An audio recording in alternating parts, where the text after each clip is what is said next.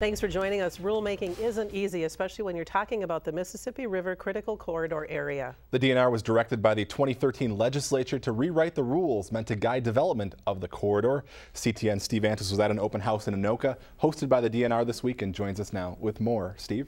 Steve and Karen, the rulemaking process has been difficult for the DNR, which has created a complex set of draft rules meant to guide development along a 72-mile stretch of the Mississippi River Critical Corridor area, which cuts through the Twin Cities. Their meeting Wednesday night in Anoka was well attended.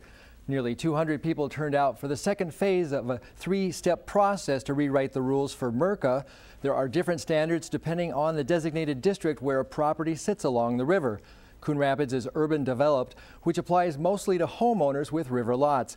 DNR Commissioner Tom Landwehr spoke about the process and assured people that their comments would be taken into consideration. Homeowners with river lots lined up to share their concerns over the draft rules.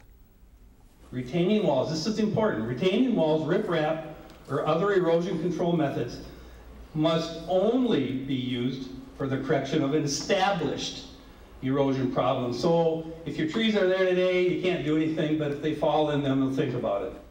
How about a section that says the guys that have already armor plated their banks, you're not going to make them take the stuff out?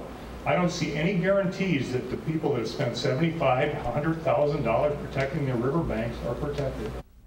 The next meeting with DNR to discuss the draft rules moves to St. Paul on July 22nd. If you can't make that, you can also email comments to the DNR. We have a link on our website at ctnstudios.com. Steve and Karen. All right, it seems like this process has been going on for many years now. Do we know when it will finally conclude? Well, formal rule adoption is expected early in 2015.